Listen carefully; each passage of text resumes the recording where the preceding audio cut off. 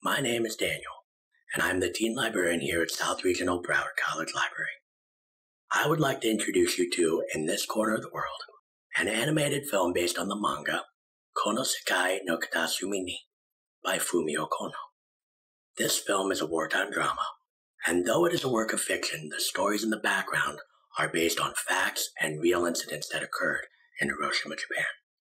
The film follows the perspective of a young woman named Suzu as she experiences the desperation and the devastation that people had to endure in the aftermath of a nuclear attack. In This Corner of the World has won over 60 awards since its release in 2016, including the Japan Academy Prize and a multitude of victories at movie festivals.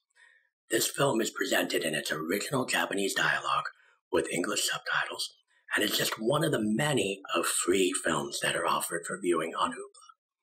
Hoopla can be found on the Broward County Library's website, www.broward.org/library, under online resources. Thank you for watching and have a wonderful day.